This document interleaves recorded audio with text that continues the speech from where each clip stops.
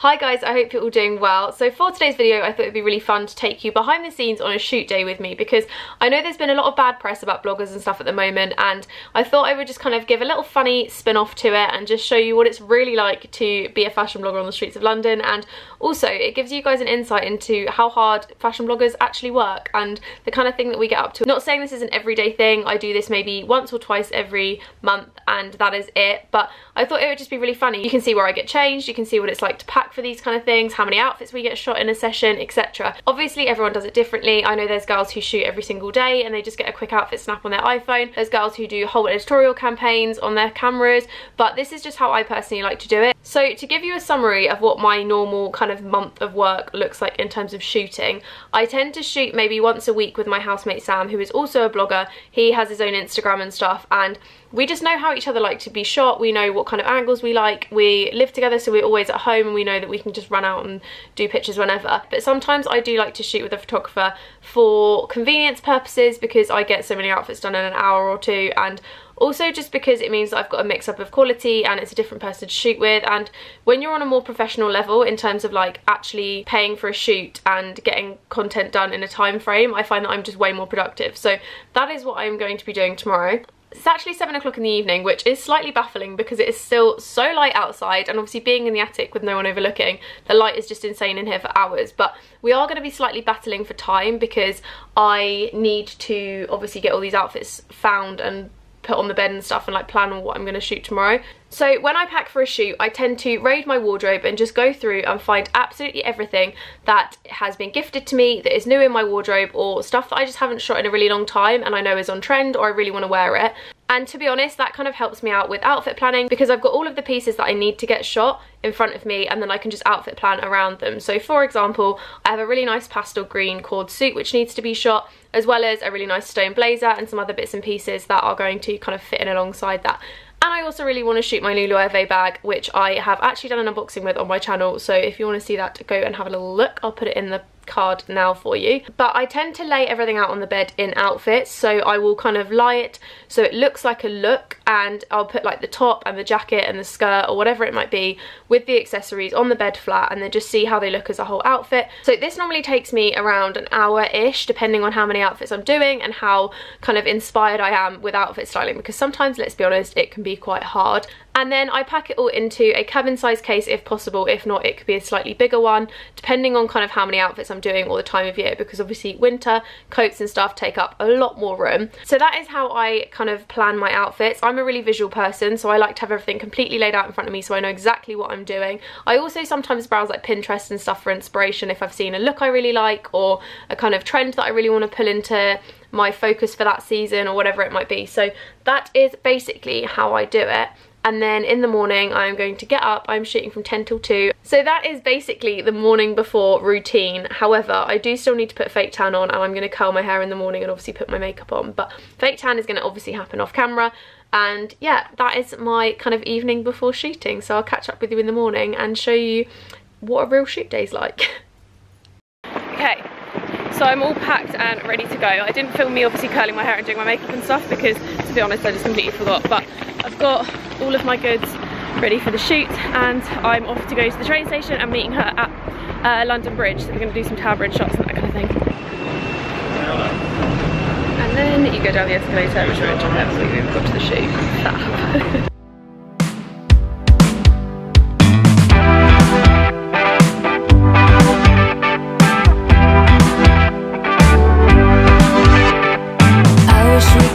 The truth,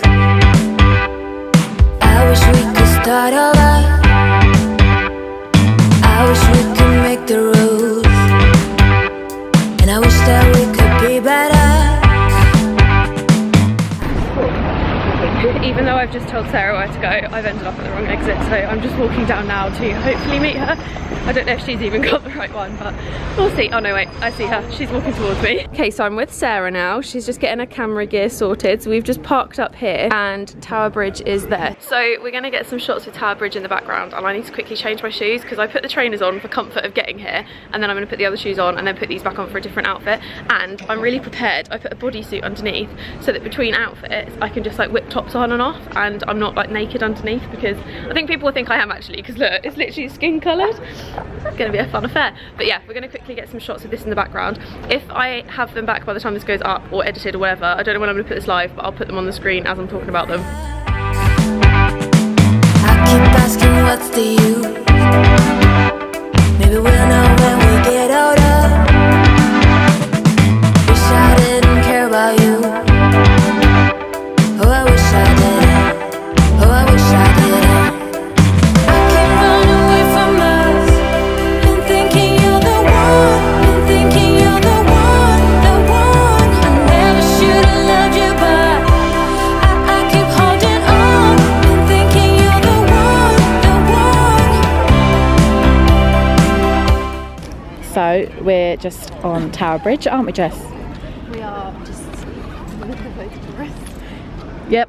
I need to find a top. This is going to be an adventure. So we've got 13 or 12 outfits? 13. 13. And look how neatly packed it is. I am a pro. Oh my god, I can't find it. It never ends this way. It always ends up with someone having to sit on a suitcase, to be quite honest. Perfect. Wait, hang on. Oh my god, there's literally tourists last time. It's fine. Look, look, look. How do you zoom in? Look at them staring.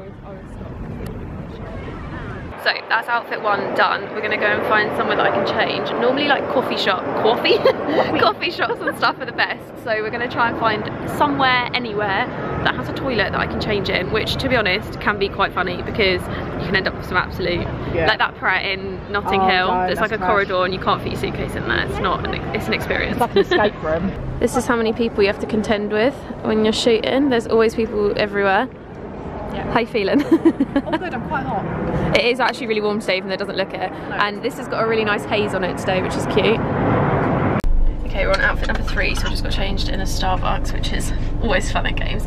But we've literally just hopped in the black cab to get some pics, which is an adventure. So we're getting a cab back to the station just so we can get some snaps. My hair is deflating, but we're gonna make it work. And we're having a bit of a lens change. All good, all good. It's fine. You good? Yeah, fine. Cool. Thinking you're the one, the one.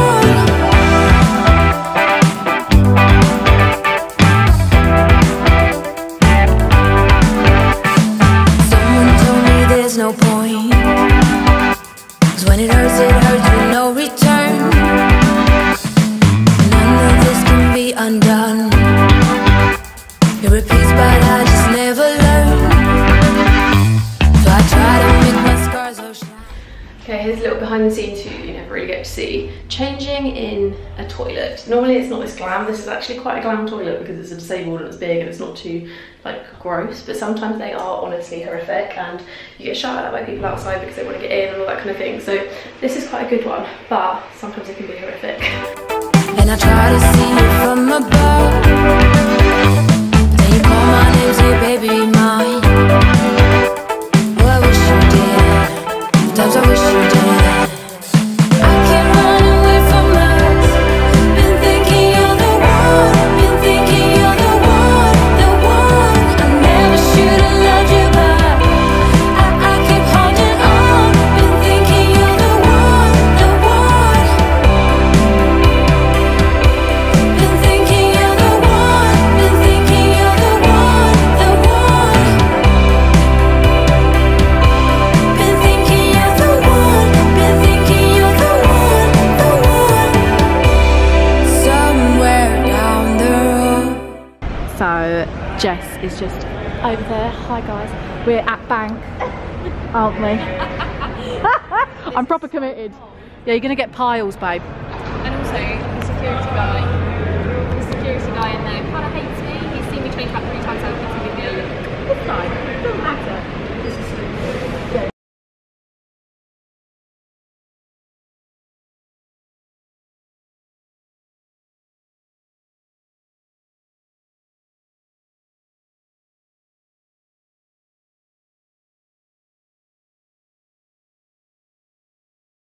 bless you. Disclaimer, that wall is blooming freezing cold. So, we've stopped off mid-shoot at Grind. We've done 5 outfits? No, 5. 2 with jeans, 1 in the taxi, 1 outside Royal Exchange, 1 on the strip. Yeah, 5. So we've done 5 outfits so far. This is one of them, but we're actually going to shoot a tiny bit of video for Daniel Wellington now, which is what's on my wrist. We stopped for a little coffee and hot choc, and we're splitting this brownie because it looks so like rich that we think it's going to be a bit much for one person. So we're splitting that. We're going to get some shots in here, and then we're going to carry on around the corner.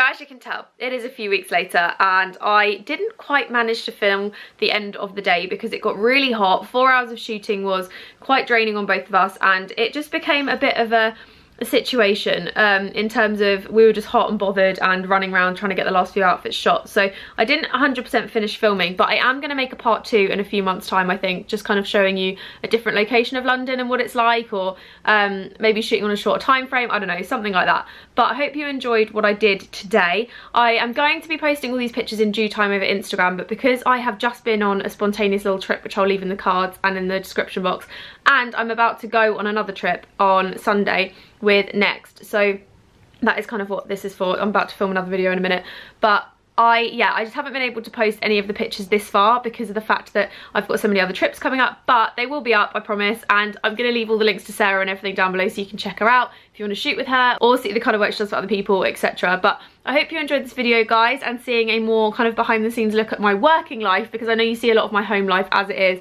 But I hope you enjoyed this video, guys, and I will see you in my next video, which is actually going to be my Palma vlog, followed by my vlog of where I am going on Sunday.